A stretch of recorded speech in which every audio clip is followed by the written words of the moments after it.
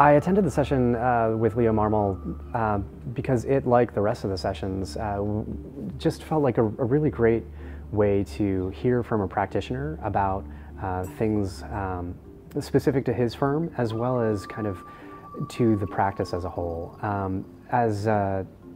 a practitioner, he had a lot of insight about the way his firm kind of has come together and evolved over the years, it was a great learning experience. There's a lot that goes on in Architecture Uncensored that people don't talk about in an office setting. And I say this kind of as someone a little bit apart from the profession. There's so much rich architectural discourse that happens in chat rooms, online communities, things like that, but a little bit less so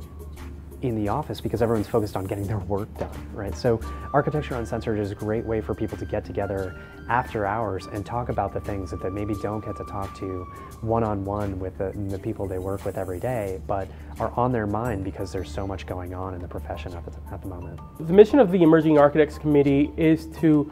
provoke practice, and it's very apropos that the Architecture Uncensored series is one of the ones that we're really documenting, because we believe that one of the main components or one of the main duties emerging architects have to the profession is to provoke it, to challenge it, and to help people to think outside the box. Why we're documenting this process and trying to spread the word about Architecture Uncensored is it's a great program. I attended 4 of the 5 sessions and learned something from each one of them.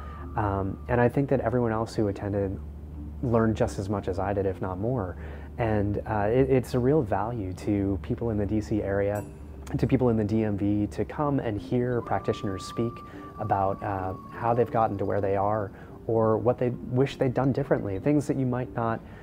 pick up in kind of a day-to-day setting. The people who speak at Architecture Uncensored don't leave their professionalism behind, but they do add a level of sincerity and honesty to the conversation that is extraordinarily valuable to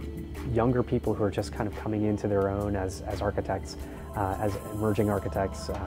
hopefully later leaders in the profession, who have a lot to learn from people who are going to speak honestly about their own experiences.